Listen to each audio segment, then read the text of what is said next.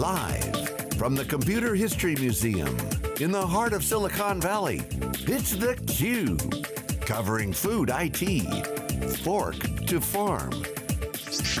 Brought to you by Western Digital.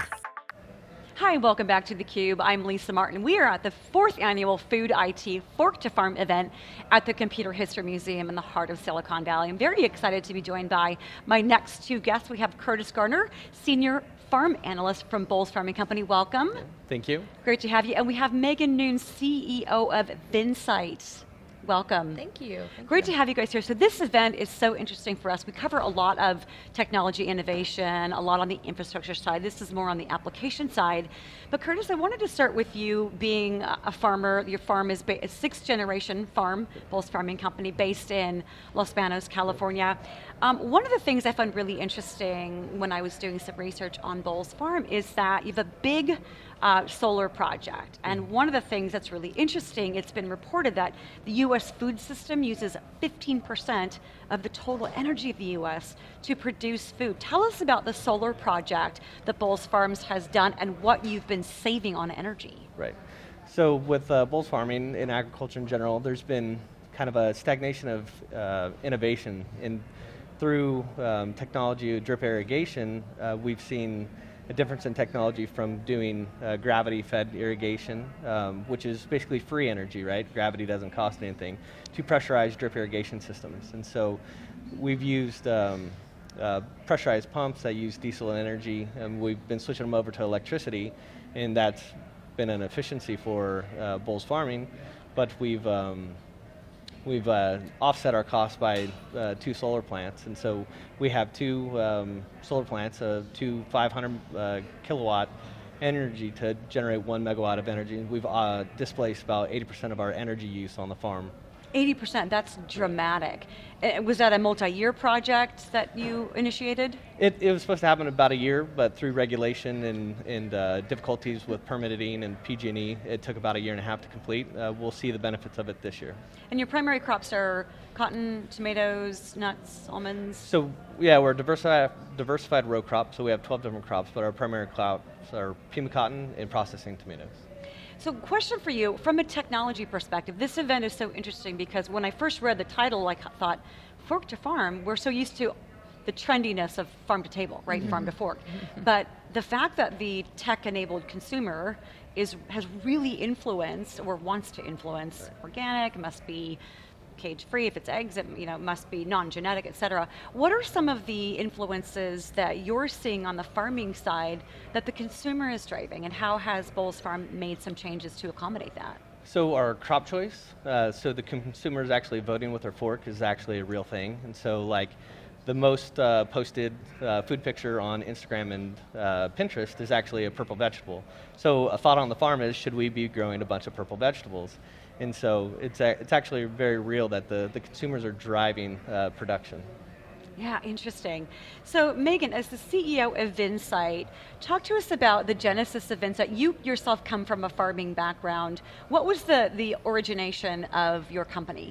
Yeah, so I grew up in the Central Valley of California. I'm originally from a small town called Gustine, and I left Gustine, went to college in San Luis Obispo at Cal Poly, and then after that I worked for an aerospace company in the remote sensing space for about 7 years.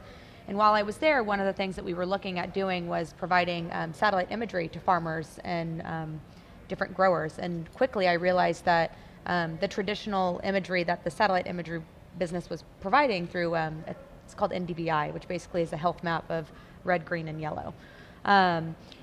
Wasn't necessarily helpful or terribly actionable, and that really bothered me. And so through lots of conversations and investigation that I took on my own, I decided, you know what, it's time to start something on my own through utilizing different data techniques to better understand food production. And so Vinsight was basically initially born out of the idea of utilizing satellite imagery in a more meaningful way to benefit growers and then the entire supply chain as a whole. and that later turned into crop forecasting for grapes and almonds here in California. And especially, grapes being huge. I mean, Napa, Edna Valley, Paso Robles. We're very fortunate to have a tremendous amount of grapes and wine opportunities. But you mentioned almonds. 90% of the world's almonds come from California. Yes. Talk to us about how, maybe an example of how a farm is using your technologies. Like, are you putting sensors in their farms, or is it really they're utilizing satellite imagery and data acquisition through your product and API to improve their yields? So it's more of the latter. At Vinsight, our objective is to be data agnostic. And so what that means is we take in data from any source that allows us to better understand production as a whole. And so what happens is we collect data from 4 major categories, which include remote sensing data or satellite imagery, climate and weather, historical yields, and then geographical information. So primarily that'll be like soil type, elevation, angling, and so on. And what we do is we've built out this 20-year historical archive, and we've utilized machine learning techniques to train on that data and understand what matters to the plant at this specific point in time, and how does that correlate and trend against what we've seen in the past.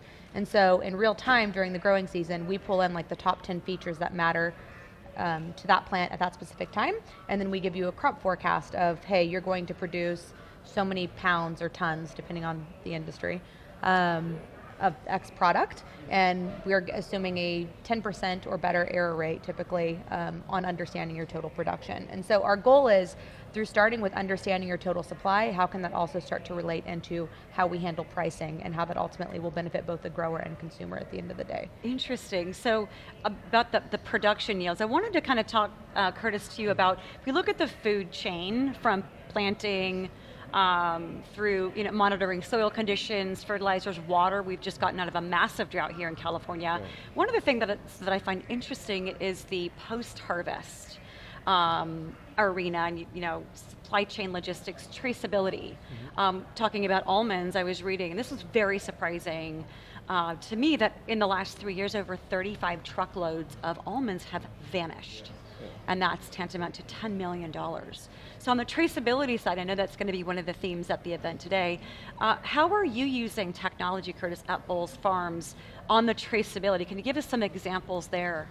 Yeah, so traceability is a very big deal for the farm and the consumer and the producer. And so Bolles Farming has actually a pretty unique story about this, in that our cotton that we grow is a Pima cotton. Costco sold bed sheets that were Pima cotton, and they had the olive oil scandal. The same guy that did that did a market sweep of all the Pima cotton sheets that represented that they're 100% Pima. He found that over half the supply was actually adulterated. It was actually not Pima cotton, it was upland or primarily a blend. And so with that, he applied the same technology that he did with olive oil to the cotton industry. We were the first farm and the first gin to sign up with them to do traceability from farm all the way to sheets. Yeah, so. Wow, farm to sheets. Farm to sheets, yeah. Today. Yeah, exactly. So they're now, the brand is Watsuma, Pima cotton brand, and they're available at Bed Bath & Beyond. Wow, so looking at what Megan has done with Vinsight, being a sixth generation farm, yep. What's the, what are your thoughts as a senior farm analyst on the adoption of technology?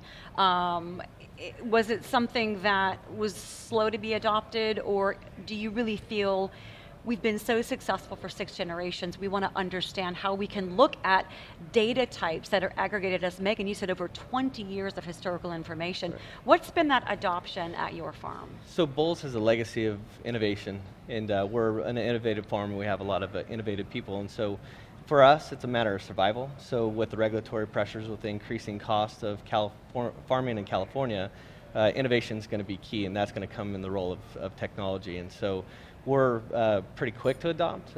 If you look at farmers as a whole, people think that they're overall wearing individuals that aren't very intelligent, but it's actually quite the opposite. And if a new technology comes that has a great ROI, just like the drip irrigation, they'll implement that pretty quickly. Oh, fantastic. Well, Curtis, we wish you the best of luck at Bolles Farms. Megan, same congratulations on Vinsight. We wish you the very best of luck, and we thank you both for joining us on theCUBE. Thank you. We want to thank you for watching again. We are at the Food IT Fork to Farm Summit in the heart of Silicon Valley. I'm Lisa Martin. You're watching theCUBE. Stick around. We'll be right back.